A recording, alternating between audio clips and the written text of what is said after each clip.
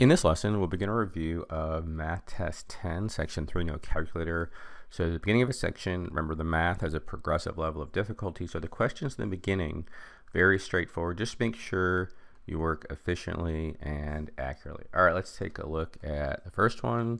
2z plus 1 equals z. What value of z satisfies the equation above? So simply solve for z. We subtract the z from both sides, and we get a single z on the left, and we add 1 to both sides.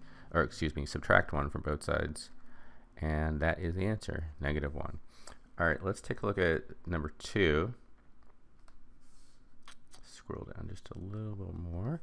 A television with a price of $300 is to be purchased with an initial payment of $60 and weekly payments of $30. Which of the following equations can be used to find the number of weekly payments W required to complete the purchase, assuming there are no taxes or fees? Very common question, linear equation. And remember, with any linear equation, think about slope-intercept form. You have y equals mx plus b, and we know that the y-intercept is the fixed amount. This is the initial charge. It does not change. It's the flat fee. And we know that here we have the slope times the units, and this is going to be the variable cost, right? And in this case, you should recognize as soon as they tell us initial, this is the y-intercept, that's going to be the 60. And we want if weekly payments are 30 and W is the number of weeks. So, and that's the slope then. So it's going to be 30W, right? $30 times the number of weeks plus the initial amount, 60, equals the 300, and that is the answer, C. All right, let's take a look at the third one. This is the last one on the first page. The table above shows shipping charges for an online retailer that sells sporting goods.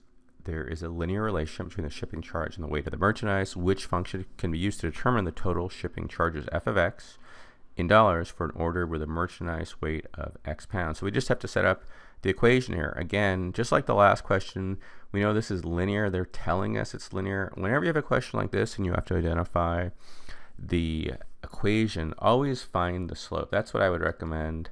Find the slope. And so let's take a look at the weight. Here we have an increase of 5.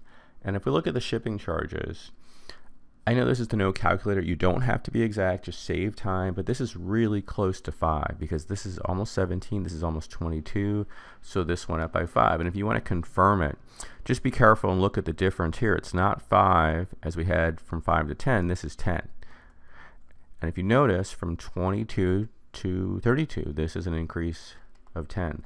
And so this you should recognize that the slope is very close to 1.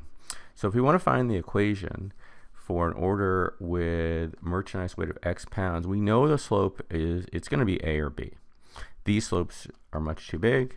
And you want to say to yourself, is there a y-intercept? Well, here you should recognize there is, because if we went back, we know at 5 the shipping charge is 17. And we know the slope is 1. So if we went back, let's say all the way down to 0, right? We went back 5.